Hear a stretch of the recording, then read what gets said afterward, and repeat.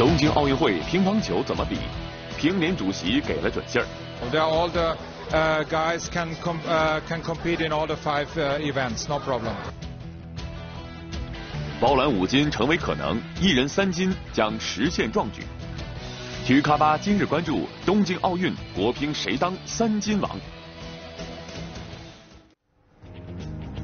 好的，观众朋友们，大家中午好，欢迎来到体育咖吧，我们共同来开启体育迷的新生活。那么就在上周六呢，国际乒联主席托马斯·维克特就2020年东京奥运会乒乓球比赛这样一个赛制给出了一个解释和说法。那么中国队呢是不仅有希望去同时争夺5枚全部的这个金牌，同时呢还有可能会有1名队员在一届奥运会上拿到3枚金牌。我们现在看到的这9位呢，曾经在过去的奥运会当中呢拿到过一届最多2枚，其中呢像邓亚萍和张怡宁还曾经2次完成过这样的壮举。而随着混双项目进入到奥运会，拿一届奥运会拿到3块金牌，或许会成为这些乒乓球手们新的一个希望。那么今天我们体育咖吧关注的话题就是东京奥运国乒谁当3金王。来到演播室跟我们分享观点的是我们的专项记者李武娟，还有我们的评论员梁岩，欢迎2位。那欢迎大家通过扫描屏幕下方的2维码参与到我们的话题互动当中。那么接下来我们通过一个短片来了解一下与东京奥运会乒乓球比赛赛制相关的一些情况。上周六，国际乒联博物馆中国乒乓球博物馆开馆仪式在上海举行，国际乒联博物馆将永久落户中国。活动期间，国际乒联主席托马斯就乒乓球的改革和发展问题做了说明，其中对于2020东京奥运会新增设的混合双打项目参赛选手资格，托马斯首次对电视媒体给出了明确的解释。All the guys can compete in all the 5 events, no problem. In each event, yes. In the single it is 2, and in mixed doubles, the new event or new competition is 1 mixed, because we have for the first time only 16 mixed doubles in the first round. Okay, yeah. That's it. Yeah. I mean, I think that's the system which we agreed with IOC. 1988年汉城奥运会，乒乓球第一次进入现代夏季奥运会。当时乒乓球设有男女单打和男女双打共4个项目。从1988年汉城奥运会到2004年雅典奥运会，5届比赛，中国队拿到了20块金牌当中的16块。从2008年北京奥运会开始，每届比赛4枚金牌数没有改变，男女团体取代了男女双打项目。过去的3届奥运会，中国队包揽了所有12枚金牌，展现出了强大的整体实力。如今，奥运会乒乓球项目将从4枚金牌增加到5枚金牌，并且规则也不是此前很多媒体所猜测的一个国家和地区的选手只能参加5项当中的4项，而是在不增加参赛运动员的情况下，各个协会可以参加所有5个项目的比赛。这就让来自1个代表团的选手在一届奥运会上包揽5枚金牌成为了可能，这也让1名选手在一届奥运会上有机会成为团体单打和混合双打3金王。之前国乒曾经有9名队员在单届奥运会上1人独得2金。2016年在里约做到这点的是男队的马龙和女队的丁宁。So it's logically possible that one athlete can participate up to 3 events. Yes. 好的，其实刚才我们看到这个托马斯这个采访啊，这应该是算是全第一次在媒体面前来透露这个消息，是吗？是的，这个呢是因为之前呢我是到上海去采访国际乒联博物馆落户上海，因为得知托马斯主席呢要出席这个活动，所以呢可以说也算是蓄谋已久吧。因为毕竟这个针对东京奥运会，可以说也是各种消息满天飞，我就想亲自听一听托马斯主席对有一些问题是怎么看的，也就是说把这些观点呢能够落实一下。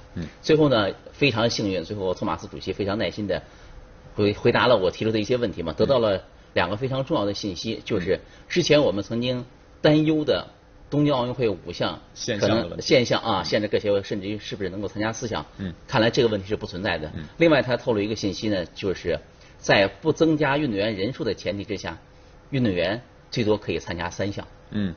这也是这次采访托马斯来说，我觉得是收获颇丰的一点吧。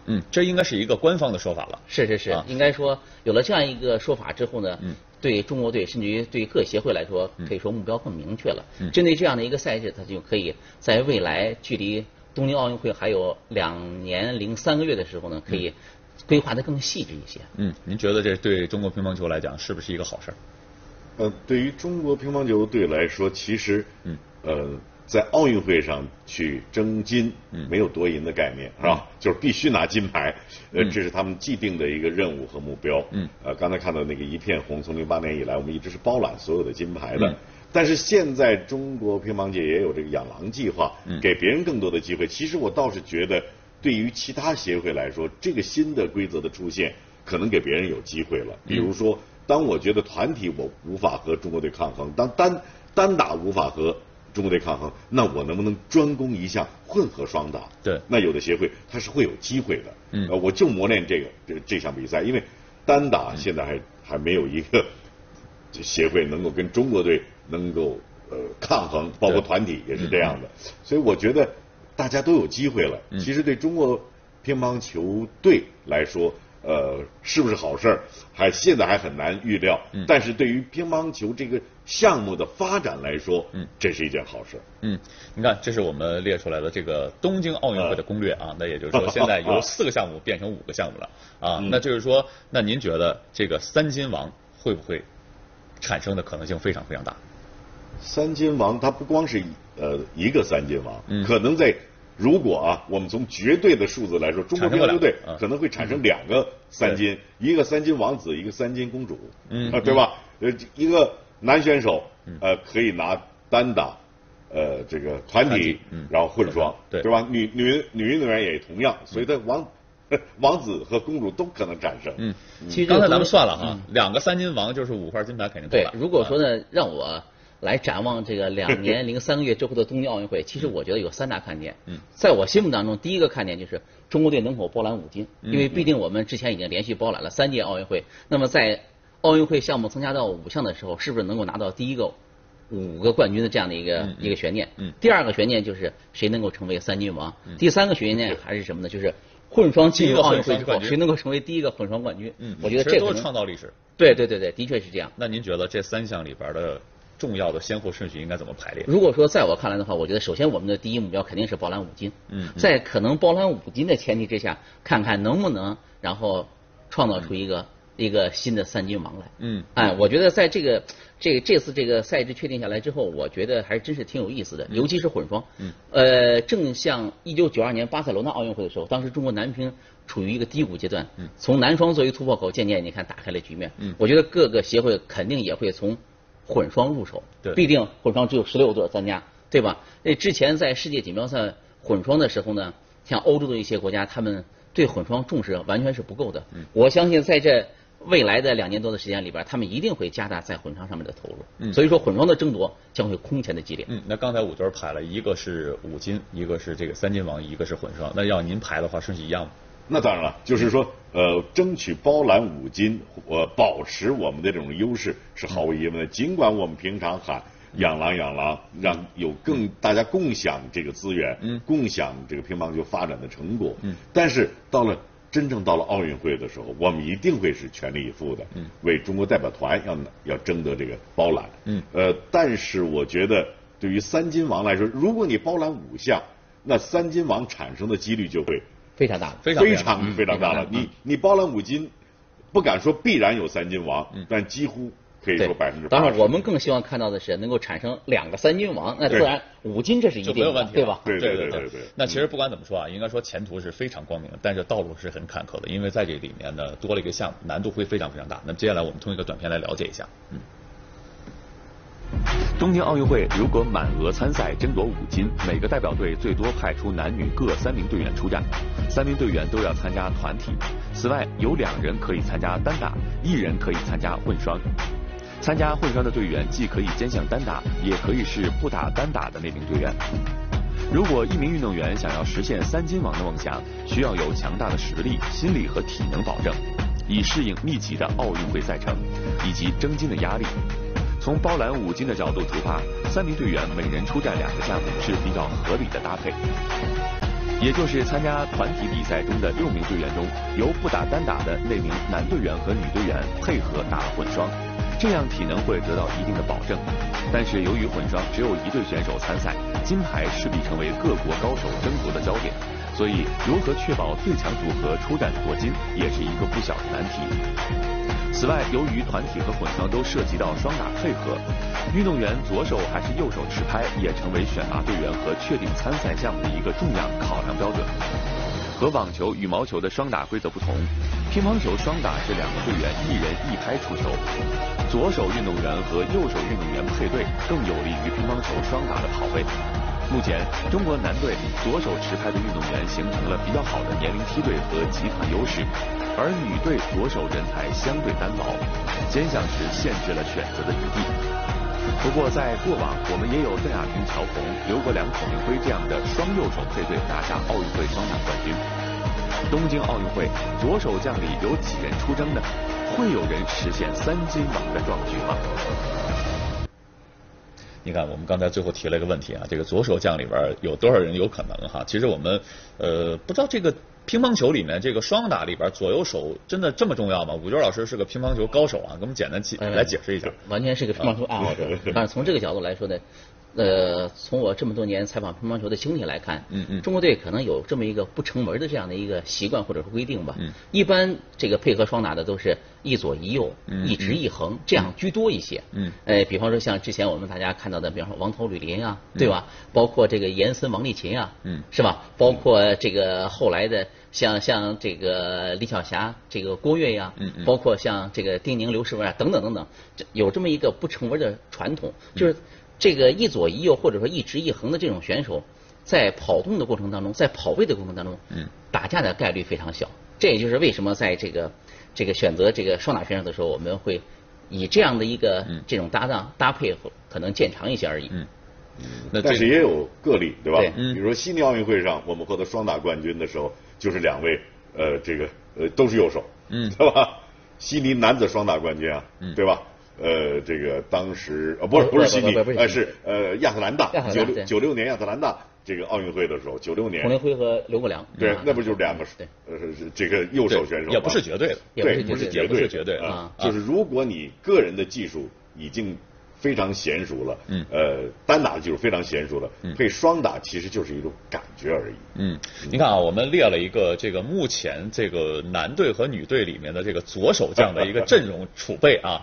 那照刚才我们说的这个左右手配合更好的一种方式来选的话，那许昕和丁宁是不是这种去东京奥运会的这个可能性就非常非常大？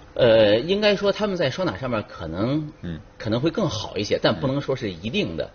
我记得在1999年奥运混合世乒赛上，当时中国队是报了9对，包揽了前8名，对吧？对，可以说，而且呢，另外我记得在1971年31届世乒赛开始到2011年51届世乒赛，在这21届世乒赛的过程当中，也就是40年的跨度，中国队只失掉了3次混双的金牌。这也可以看出中国队在这个双打配对上面确实非常独特的一点吧。也就是到了2015年的苏州世乒赛，包括2017年杜塞尔多夫世乒赛，我们呢为了宣传乒乓球，采用了跨协会配对，所以说没能够对吧？包揽。但是呢，我相信在这个东京奥运会之前，因为还有明年匈牙利布达佩斯世乒赛，那是单项赛。我相信我们的主力队员一定能够在一起进行混双的配对，因为必定是针对东京奥运会的。但是在这之前，其实没有混合双打奥运会进入项目之前呢，在世界锦标赛上，我们这之前就是据我的了解和观察，我知道乒乓球队里男队和女队合练混合双打的时间占的比例是非常之小的。但是我们同样都去了爱因霍温，对吧？那么实际上那天的16强就是8进4的比赛，这个混合双打是在副馆里进行的。因为什么呢？全是中国队，你就会发现那是一个中国队的聚会。包括在欧洲打球的很多运动员，大家都在那儿欣赏比赛，甚至影响比赛，让队员都很分心，然后就觉得这个比赛就全是自己人了。那么实际上就是我刚才前面说的，是不是一定要经常在一起配合？是不是一定要左右手？真的，如果你个人单打能力很强，大概配吧，就可以了。但是不管怎么样，这毕竟是一个奥运会的项目了哈。对，因为必定成为奥运金牌之后，对各个国家和协会对这个项目的重视程度不一样了，会完全不一样。那像刚才我们说到了，这个有可能是左右手配，也有可能是右手和右手配。那这里边就会演练出不同的阵容啊。那看我们给了2个方案啊，这2个方案，我不知道2位对于哪个方案觉得更倾向于。因为左边这个方案肯定是产生这个3金王的这个方案，右边这个方案是2+2，这就是保的是肯定要力争先拿5枚金牌的这个方案。对，因为毕竟奥运会这个比赛不同于其他的这个任何的乒乓球的比赛，它的残酷性远远超过了其他比赛。可以说，有的时候人家说是没有硝烟的战争。在这种情况下，因为对运动员的体力精力，我觉得都是一个极大的考验。在这个奥运会之前4项的时候，因为我知道这个里约奥运会是进行了13天的时间，那么现在这个扩到5项以后，这个时间长度到底会不会再增加？现在因为还没定论。但是我相信，随着各个国家和协会对这个混双项目的这个投入之后，尽管说16对选手比赛，场的这种激烈程度，我相信一定会不亚于单打。所以说呢，我觉得在这次东京奥运会的过程当中，怎么排序？对吧？现在因为赛程还没出来，我觉得可能对国际乒联来说，可能也是一个考验。所以说，但是我相信，就是说从长远的角度，从包揽5金的角度考虑的话，可能第2个方案使用的概率可能比第1个方案，我估计可能会更大一些。追求一个均衡。对，因为毕竟包揽5金，在我看来可能是第1位的。那您觉得？对队员的这个体力，因为它是太残酷了。大家的实力就16对选手，实力这个时候不敢说接近还是不接近，因为在这个时候。你这2年人家在怎么发展，怎么去攻克混合双打的这个难关，你并不一定像过去那样那么很从容的就能拿到了。这个时候我们怎么去考虑，怎么去备战，这是一个问题。那么这么残酷的一个赛程，密集的时间，密集的比赛的强度，所以你让队员兼项打完团体去打单打，打完单打又去打混合双打。我的天哪，这个时候我就怀念起一个人来。只有一个人可以完成这个任务就原来他也笑了，王励勤。王大力王大力，他为什么叫王大力呢？体力好，就是曾经有一个小段子嘛，曾经在长沙举行的世界打中国这个比赛，它的赛制就是7个中国人，7个欧洲选手加上韩国选手、日本选手，那跟中国队打。那么上一个像擂台赛一样，上一个下一个，上一个下一个。你输了你就下，输了你就下。王大力一个人把所有人的比赛完成，他一个人把7个人都打掉了，包饺子了。最后大家说，大力再打一场还行吗？队员逗了，他摸那球拍说，球板可能不行了，胶皮可能不行了，人还可以，就是他的意思是胶皮可能不行了，你得换胶皮了。那他自己没有问题。但现在就是，毕竟这个大力的这个时间已经过去了。对。如果说我们回到刚才的这个人选的方案，你看我们现在把丁宁的这个照片加上，您觉得如果是按照刚才您讲的这个大力的这个方案，丁宁能不能实现？哎呀，那个时候丁宁应该30岁了。30岁了，对，30岁了。我觉得对于这样一个运动员来说，看丁宁，我觉得经验丰富啊。经验丰富就是丁宁肯定愿意实现这个梦想，任何一个运动员都愿意，这是他的一个梦想，就是3金公主我觉得他愿意实现这个梦想。能力是没有问题的，就是关键看这个丁宁自己的意愿，这是最关键的。然后另外呢，比方说对他体力精力的这种需求，毕竟因为是30岁的老队员了，对吧？而到那个时候，其实你们现在排出的这个许昕那时候也30岁了，也30岁了，也30岁了。那么30岁，当然对于乒乓球这个项目，30岁并不是一个说老的不行了的那种选手，但是他是正是成熟期，看他的体能，我估计也有一个队内的统筹安排吧。那像马龙其他的这些选手呢？马龙如果他还有机会参加奥运会的话，马龙也好，许昕也好，比如小胖、樊振东，他们都有这个能力，能力都不是问题。我觉得中国队因为东京奥运会因为名单还早嘛，对，报上中国队的3男3女，应该说都具备成为3金王的这个能力和实力，对吧？关键看我们怎么选择。另外呢，我相信，比方说其他各协会也同样是这样。你比方说像日本，我觉得石川佳纯可能性就非常大，对吧？因为他的团体、他的单打，另外他还在这个去年的杜塞尔多夫刚刚获得了混合双打的这个冠军。所以说呢，纵观所述吧，就是说身兼3项的运动员在东京一定不会少。就三金王一定是一个最大的动力，所以说不管怎么样，这个东京的这个奥运规则出来了，然后这个定了之后，三金王一定是一个最大的动力。我们来听一下我们的观众对于这个三金王是怎么看的。乒乓球博物馆热闹开馆，张怡宁现身，不仅一展身手，头像也被收入了国际乒联名人墙。不过头像这画风让不少网友感慨良多。张怡宁的画像让 C 罗不再孤单。不过和刘诗雯相比，张怡宁这张就是小巫见大巫了。网友们纷纷表示，确认过眼神儿，这不是我认识的刘诗雯。这画师怕是对小枣有什么误解吧？误解可能很深。抛开这喜庆的名人墙不谈，当天乒坛还爆出了一个大新闻。东京奥运会上，各个协会可以参加全部5个项目的比赛，也让三金王成为了可能。有观众就表示，中国又多一块金牌，可以说是很期待。也有人对派谁提出了自己的意见，要是新嫂还没有退役，那就是众望所归了。我觉得马丁宁、诗和远方、小胖猪都有夺金实力，派谁都可以。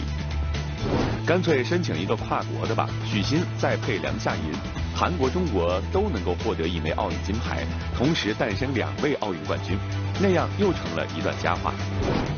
不过也有人认为，真的身兼3项不太可能，不可能让一个人兼3项，奥运单打就2人，都必须守住，各自半区都不能有半点闪失，不可能冒这个险，基本上就是上不了单打那个去混双。3线作战真的累死了，压力太大了，不要为了3冠的噱头去消耗运动员吧。而混双项目，中国也并非是万无一失。日本无论男女都有出色的选手。也有网友表示，其他外国协会第3人不给力，上混双估计还是一个一姐。当然，我们相信国乒能够顺应规则，拟定对策。就像这位观众总结的：流水的规则，铁打着中国队，加油！你看最后说的这个流水的规则，铁打的中国队哈，但是反过来铁打的中国队面对的是流水的规则，因为不停的在改变这样一个比赛规则。我不知道二位对于这个团体赛，比方出场顺序的这个规则的改变，我怎么来应对呢？怎么来看呢？应该说呢，这一次这个伦敦世界杯的团体赛，因为它采用了这个新的赛制，第一盘进行双打，然后4盘单打，东京奥运会依然会采用这样一个赛制。其实这样一个赛制看似按照老赛制相比呢，就是把第3盘的双打提到了第1盘，这么一个微小的一个变化，其实改变的是整个全局的一种结构的改变。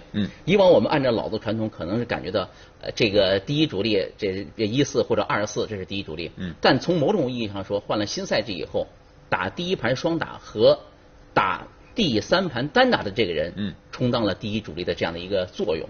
因此呢，我觉得在团体赛的比赛里边，第1盘双打可以说对总揽全局应该说是非常重要的。因此呢，我相信，尽管说在奥运会里边没有这个男双、女双的这个项目，但是各个国家的队伍对双打的重视程度一定会大大的加强。你看，这是我们列出来的这个团体赛的变场序啊。这个16年里约奥运会双打还在第3，这个到东京奥运会双打就到第1个了啊。这个当然改变这个规则肯定有个说法哈，我不知道梁岩老师怎么看这种改变？他这种改变，我觉得就像刚才武军说的，他会提高大家的对双打的关注程度。其实国际乒联也是为了让这个项目在国际体坛上更有活力，所以才制定的就是混合双打。实际上在团体赛、单打、双打、混合双打，它都去展示了。就我这个项目的所有，虽然只有5项，但是我实际上把7项都展示了。那么它目的是为了展示，让大家看到的比赛的精彩的程度。但是把它排在第1位，那么这个双打对于就像他说的战局的走向，是很重要的。对于因为他是2个人一起上，过去是1个人先上，一个人上了以后不怕，你输了后边还有我呢。对，甚至有的运动员跟我讲过，我还只要在我的队伍能赢，我巴不得你第1个输呢。你输了以后瞧我了，我来力挽狂澜了，拯救世界的感觉，拯救世界的感觉。但是现在双打排在第1位了，如果双打输掉了，对这个队，他2个人的心态都会产生变化，都会受气势都会受到影响。那么对第2个上场的打单打的人会有巨大的压力。同时这2个人的打双打2个人的心态迅速的调整，改变也是非常重要的。所以实际上这个规则的改变，给排兵布阵，给每个队员怎么去调整心理，带来了很大的挑战。那这个心理上的锻炼、排兵布阵的这种变化，是不是未来我们对于东京奥运会要重点去准备？换句话说，双打是不是未来我们的一个重点要考量的一个项目？那一定是这样，因为距离东京奥运会开赛之前，因为还有3届世乒赛，对，今年的团体赛，然后明年在匈牙利布达佩斯的单项赛，还有2020的这个团体赛，今年的团体赛，我相信主要考察的是运动员在团体赛里边的单打的能力的一种检验，到明年这个布达佩斯这个单项赛的时候，我相信除了单打能力之外，男双、女双，包括混双，我觉得对这3个项目应该说，这考核度可能会更高一点。到了2020年那一届的这个世乒赛团体赛的时候，我相信它一定会成为2020年东京奥运会的一个赛前的一个模拟赛。所以说呢，因此我相信通过这2年多的这样的一个磨练之后，大家可能也会渐渐的对这样一个赛事有所认识、有所了解、有所熟悉。就像我采访托马斯的时候，托马斯说这样的一个改变，可能大家一开始可能会不适应。我相信半年之后，甚至于1年之后，大家会渐渐喜欢上他的，因为他呢，就是很多这个欧洲的媒体会说，因为第3场双打以前那个赛事，我们不知道派谁。这样的话，因为你5场下来之后，5场的对阵就完全就展示在他们面前了。他们说便于宣传，便于报道。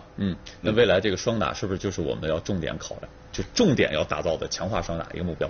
其实对于双打来说，对于中国队来说，当年正像前面我们说的92年巴塞罗那奥运会，我们就是想从双打开始突破，那么就是恢复我们原来的这个打凡人仗吧，作为一个目标。那么其实这些年来在双打上，中国队从来没有放松过，而且单打双打它的实力同样的是强劲的，只不过训练的时间上可能会有所差异。我觉得重视不会说我不重视双打，或者我曾经不重视双打，没有，都是全面的重视的。所以我觉得实力的变化不会有太大，就是我们的实力的变化不会说你要让中国队再有什么突破，再有什么提高，而是关键在于看我们的对手们，他们能不能进步，因为我们已经是会当凌绝顶了，站在这个山顶上。看看谁从山下爬上来，那么这个是最为关键的。那现在有了这个混双，那会不会这个混双会成为我们所有的一个对手要重点去突破的一个突破口？那一定是这样的。我觉得作为我们来说，可能会比以往更加重视，这是一定的。因为毕竟我们之前是为了推广乒乓球跨国配对，我相信到了明年布达佩斯世乒赛的时候，我们一定会。主力队员之间进行门就关上了。对，那也未必。至少我们的主力队员当中，我估计一定会有在一起这个配合的，这是一定的。主要为了东京奥运会嘛。另外呢，我还有一点就是说，在东京奥运会之前的那次封闭集训，以往呢就是男队女队都是分开集训的，我相信那次很有可能男女队在一起，一起封闭集训，因为毕竟牵扯到一个混双项目的问题。同时呢，我们更应该重视的是我们的对手的变化。比如说这几年。